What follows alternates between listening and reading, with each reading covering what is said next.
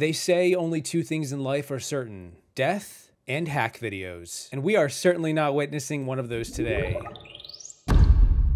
Wait, which one? Grim Reapers and IRS agents, internet. My name is Peridiam, and welcome to 5 times Survivor Players Hack Challenges 9.0, the whole 9 yards. The first hack on this list is from Season 7, Pearl Islands, and it's one of the most unique creative strategies I've ever seen. In Episode 7, we saw the infamous Outcast tribe emerge from the jungle to rejoin the rest of the cast and compete against them in a challenge. If the Outcasts won this challenge, they would get to vote 2 people back into the game, but if they only beat 1 tribe, they would get to vote 1 person back. And if they lose, then they just go on their pre-jury trip. It's one of the most unique twists in Survivor history. The stakes were incredibly high. For the first time ever, players could come back into the game after being voted out. The challenge itself involved 3 parts. The first part was a quick run to the beach to grab the tribe flag and then run back to the 3 cages. Inside the cages were tied up tribe mates, so for the second part, the player who grabbed the flag had to then dig under the cages to get inside, untie their tribe mates to release them, at which point these tribe mates all had to dig under the next cage, and so on. Part 3 of the challenge began in cage 2, where the players had to fashion together a wobbly pole out of bamboo. They would use the pole to retrieve a set of keys that would unlock the second cage, and then they would use the pole again to unlock the third cage by retrieving more keys that were even farther away. The first tribe to have all of their players escape the cages and touch their tribe mat would win. Now, we've seen versions of this challenge before, but the creative strategy involved part 3, when the players had to fashion together the wobbly pole of bamboo. Each tribe was given twine to tie the pieces together, but the twine itself wasn't strong. You had to weigh how much twine you might need to make the pole less wobbly, but the more twine you used, the more time you used, and this was a race. Now, I don't know the exact rules for this challenge, what is and isn't allowed. They usually don't tell us that anyway, because the Outcasts go on to win, which makes for exciting TV, but what you may have missed is how they won. When the Outcasts first emerged from the jungle, they were wearing these purple rags to identify them as the new purple tribe. Every tribe on Survivor has a certain buff with a tribe color. They exist to help identify to the audience who is on which tribe. So the Outcasts weren't really a conventional tribe. They didn't have their own buff because they were made up of voted out players from the other 2 tribes. So the producers gave them a name and a tribe color and gave them purple rags of sorts to help distinguish them from the orange and the blue tribe. But when the challenge happened, we saw Lil and Trish use some of their rags to assist in keeping their wobbly pole a little less so. The twine was vital, but the tribe buff of sorts made their pole even more sturdy. This little maneuver happens so quickly that it's barely noticeable, but the amount of support that these purple rags gave their pole was likely a game changer. As we saw in the challenge, the Drake tribe was initially ahead of the Outcasts, but when their pole fell apart in the 3rd cage, they had to go back to the drawing board and apply more twine. The Outcasts never had to do that. They built their pole once, and that was enough. They took the lead and won the challenge. And while this is definitely a unique strategy with some quick thinking on the Outcast part, I do wonder how fair it was given the other 2 tribes didn't have these rags. They did have buffs and clothing, and maybe they could have used those streamers around the cages to help out. Each of the tribes had rags hanging around their cages that likely could have been used if they were thinking quickly enough, but the Outcasts didn't use those either, so I don't know. I also want to quickly say that I had the pleasure of interviewing one of the Outcasts on a personal call with Trish about this challenge, and she told me the producers never told them that they could or couldn't use those rags. They just thought it up on the spot. Ryan is through. The Outcasts defeat Morgan and Drake.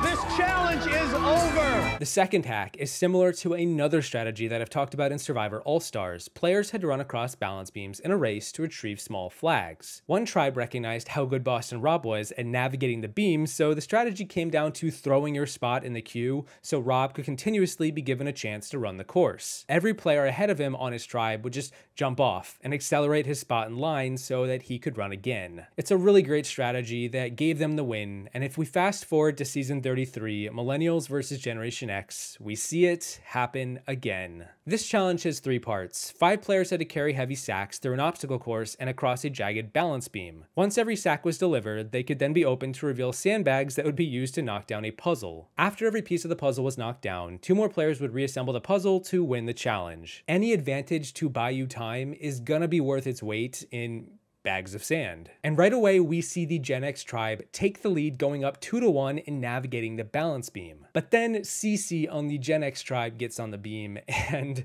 everything slows to a halt. And this is where the strategy comes into play. Over on the Millennials tribe, Will beckons to Taylor, the guy who carried the first sack across, to come back and work on the next. Taylor was lightning fast, why not just have him do it again? So Figgy then makes her way across and ties up the game 2-2, and then Taylor takes bag number 3 and just zips across. And then Michaela grabs the 4th Millennial sack and manages to score one more time, all while Cece is still slowly making her way across the beam. Legend has it, she still might be out there to this day. The Millennial tribe went from being down 2-1 to now being up 4-2, and Taylor then takes the 5th and final sack across to move on to the next part. Taylor carries 3 of the sacks for his team and increases their lead, which allows the rest of the tribe to assemble the puzzle ahead of the Gen Xers. Is Taylor the millennial version of Boston Rob? Makes you think. Yes, yes, yes, yes! Do they have it? Come on, yes!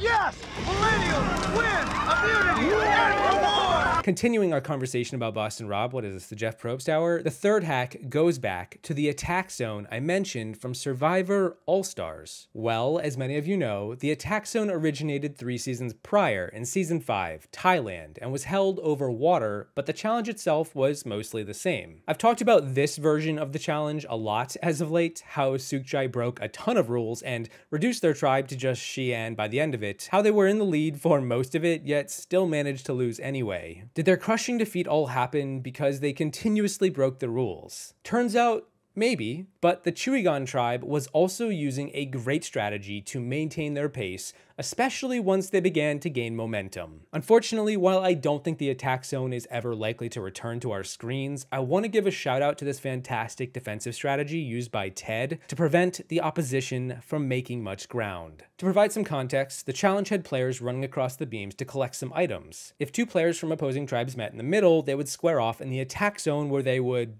attack each other. If either player fell in the water, they would have to go back to the start, forfeiting the item they were holding. The first tribe to 10 points wins, and the purple Sukjai tribe took a commanding 8-4 lead. It was becoming a fast blowout, and Chuigan had to do something to prevent them from getting those final 2 points. Now, yes, this challenge is most infamous because Sukjai began to implode once they had this massive lead. They accidentally kept breaking the cardinal rule. You gotta have at least 1 foot in the attack zone when you first make contact. We see Ken, Rob, Stephanie, Jed, and even Penny all break the rules, which cost them a point. That said, while it was still 8-4, Ted, the biggest guy on Chuigan, made his way across the beams and pulled off a great maneuver. He turned around. He didn't go to the other end and grab an item, which is what you were supposed to be doing. Instead, he kept his hands free and just played defense. Ted had already held his own against Rob earlier in the challenge, and now he was becoming a shield, preventing the other Sukjai from scoring. They had to get past him if they wanted to win. He is a wall that cannot be passed. If you pay close attention, you might notice that Penny can be seen watching Ted back up,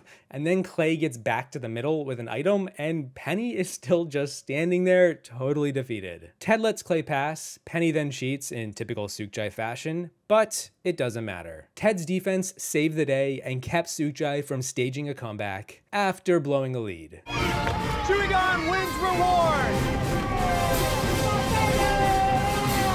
The 4th creative strategy comes from Season 9, Vanuatu, in Episode 8, where the 2 tribes compete for a reward challenge right before the merge. This is a fairly common challenge in Survivor, where the players have to gather water from the ocean into a bucket and then dump the bucket into a bigger bucket. Once the bigger bucket is full enough, it'll lower, raising a flag. The first tribe to raise their flag, or light the torch, or whatever, wins. The tricky part is that the person who fills up the first small bucket has to then toss it to a second tribe mate, who then tosses it to a third, and then a fourth, and so on. So with every toss, the bucket loses water. A bad toss could ruin the entire chain and waste time. By the time the bucket gets to the final tribe mate, there may be no water left. In some seasons, they just had to toss water from person to person instead of the bucket itself, but in Vanuatu, they had a hybrid. The bucket was tossed up until the final throw, at which point only water was thrown. And boy, did the player who was on the end get a whole lot of water thrown on them. For most of this challenge, the 2 tribes were equal, until Rory realized he was totally drenched and basically standing in water. So what did he do? He took off his shoes and he emptied them into the bucket. That is a fair bit of water that he had in there. Likewise, throughout the challenge, he was also using his buff to both collect water and then squeegee it into his bucket. Of course, like all good strategies, his opponent noticed what was happening and then copied him. And despite Rory having a leg up with his shoes, it was Chris who prevailed in the end. Yeah! And it is! Look heavy, wins reward! But of course, this challenge has been run so many times, so I looked at future versions of this challenge to see if it had ever happened again, and given Rory is such a game changer, I wasn't surprised to see it had. In Season 13 Cook Islands, we saw Penner's wife Stacy use her shirt, at which point Ozzy's mom then copies her. In Season 20 Heroes vs. Villains, we saw Russell's wife use her hair and even spit, interesting strat, as well as Rupert's wife Laura use her hair and shirt. On Season 28 Kagian, Chaos Cass, well, before she became Chaos Cass, also uses her shirt after Jatia gives her nothing, which may have been enough because the brains actually won this challenge. Either way, it has been a repeated strategy for years, and kind of like Pearl Islands, if you can use your buff or your clothes or anything around you to get ahead, do it. Tomorrow you make your apologies. Today you spit in your bucket. Yes, exactly.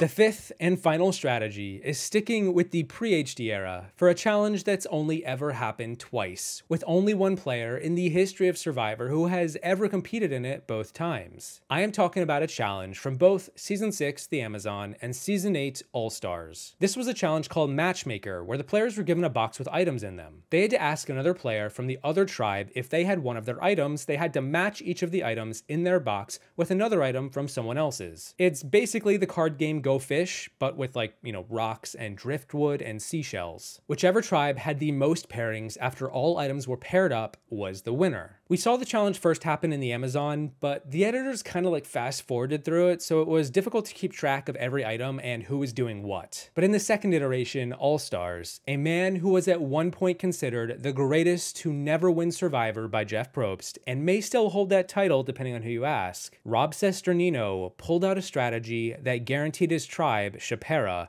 would win this reward challenge. Rob metagamed the producers after seeing this challenge go down on his first season in Season 6, and so he knew they would be lazy and repeat their challenge setup. Rob told his tribe that all you have to do is ask the person to your left for any of the 4 items that you have. More than likely, that person would have what you're asking them for. So if Boston Rob asked Richard for a rock, Richard is likely going to have a rock, and so on. Rob did say this strategy isn't 100% guaranteed, which to be fair it isn't, but it most likely would work out because he knew the producers had to have a setup that was simple for them to follow and would ensure each of the 3 tribes had even pairings across the board. For example, if you pause and look at what all these players had, Boston Rob had a rock, driftwood, sponge, and a shell. Richard, standing on Rob's left, had a rock, driftwood, sponge, and a coconut. Boston Rob had a 75% chance of getting it right, so long as he asked Richard. Maybe the stats people out there could crunch the numbers, but as we see in the episode, Rob Cesternino's strategy proved to work, for the most part, for Chapera, even after Boston Rob ignored Rob C's strategy in the first round. They never listen. The rest of Chapera continuously asked the people to their left for items, and in the end, Chapera won the challenge, all thanks to the man who knew it all. Boston Rob, at first he starts asking other people, but then he gets with the program. I think he just doesn't want to listen to you at first, make it look like it was his own idea. And I tell these guys, ask the person on your left for the same thing. Because for the most part, most of the boxes are the same as the ones next to it. When they put the challenge together, it's easier to remember when they're putting it together what is next to each other. What? So for the most part, most of the boxes are similar to the ones next to each other. The mastermind. Now you know why we say you're the smartest person not to win Survivor. All right, Cesternino. Lex, do you have any coral? Unbelievable. How are you guys doing this? And that's it for Survivor Hacks 9.0. I have come to a massive appreciation for challenges and the strategies that go into them a lot more now after having looked into all of these moments. I hope you've all enjoyed these little quirks, and who knows, maybe they will come in handy for some of you one day. A very big thank you to my patrons for all your support, for enabling me to just keep talking and talking and talking about Survivor. Thank you for watching. I hope you enjoyed the video. Don't forget to consult Lil about challenge advice on your way out, and I will see you in the next one once I come to terms with the fact that if I were to ever play Survivor, I would more than likely get featured in a challenge fails montage than any of these videos. Tell me what to do, Reed. Try it up a little bit. There you go. Try that. Colby falls short. Smooth. You're doing good. Reed, I'm throwing it farther. Oh, okay. Come on. We'll smoother. Reed, talk to me, for God's Keep sake. it straight. Reed. I did. I held it right there. Throw it smooth. He's been that way 34 days, Reed. Reed, tell me what you want. Just throw it. Just throw it high. Come on, Reed. Damn it. Come on, Reed.